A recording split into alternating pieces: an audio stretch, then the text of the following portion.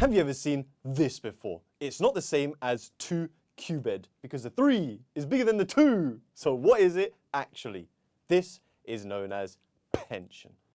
I mean pentation, which is not the same as tetration, which we did before. There's so many different ways of doing this stuff. Let's take a look at pension. So let's take a look at these 3 examples. This is 3 squared. This is repeated multiplication.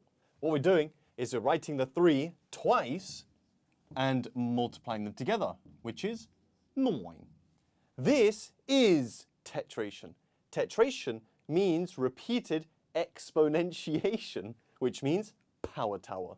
We're rewriting the number 3 twice as part of a power tower.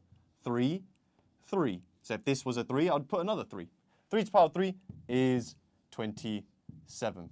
This is known as pension. Bruh. Pentation. Now, pentation means repeated tetration. So we're rewriting the number 3 twice in tetrated form, which means I'm writing 3 not this way. I'm doing a backwards power tower. But now I'm going to write 3 as part of a power tower 3 times in this direction, which is 3 to the power of 3 to the power of 3.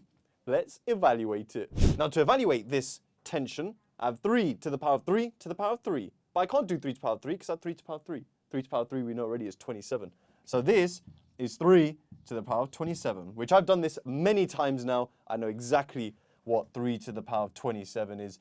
It is 7, 6, 2, 5, thinking a little bit more, 5, 9, 7, going back to the archives, 4, 8, 4, then finally 9, 8, 7.